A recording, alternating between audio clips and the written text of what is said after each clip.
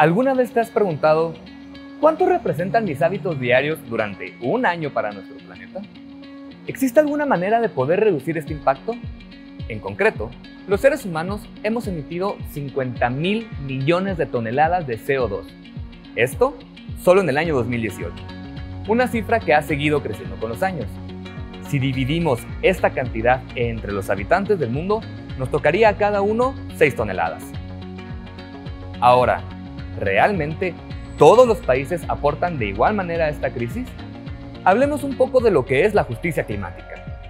Un concepto nuevo que básicamente tiene la premisa de que los menos responsables por el cambio climático son los más afectados. Un país de primer mundo puede afrontar de manera relativamente fácil los cambios climáticos, en comparación a un país que a duras penas cuenta con agua potable. Países como Rusia o Estados Unidos triplican o cuadriplican la media mundial, mientras que países como Nepal o Afganistán no llegan ni a la cuarta parte. Por ejemplo, en promedio, un mexicano representa 5.58 toneladas de CO2. Para que te des una idea, una tonelada de CO2 equivale a lo que 20.000 metros cuadrados de bosque absorben en un año. Pero esta problemática no es nueva. En 2015 se firmó el Acuerdo de París, donde 195 países acordaron reducir las emisiones de gases de efecto invernadero, ya que un incremento de 2 grados significaría el punto de no retorno para nuestro planeta.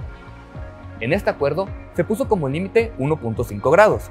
Aunque estos números parecen poca cosa, a lo largo de los años hemos visto cómo el cambio climático ha afectado las estaciones del año, las temporadas de lluvia, entre otros fenómenos.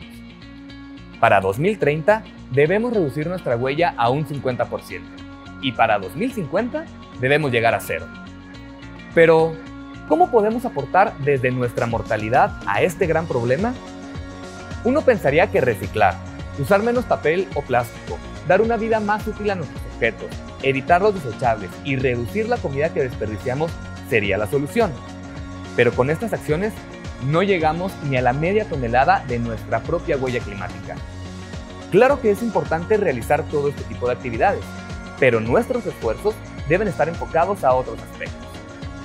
Si te interesa conocer cómo reducir considerablemente tu huella climática, te presentamos 3 aspectos de tu vida que podrías cambiar y generar no solo un cambio a nivel personal, sino también industrial.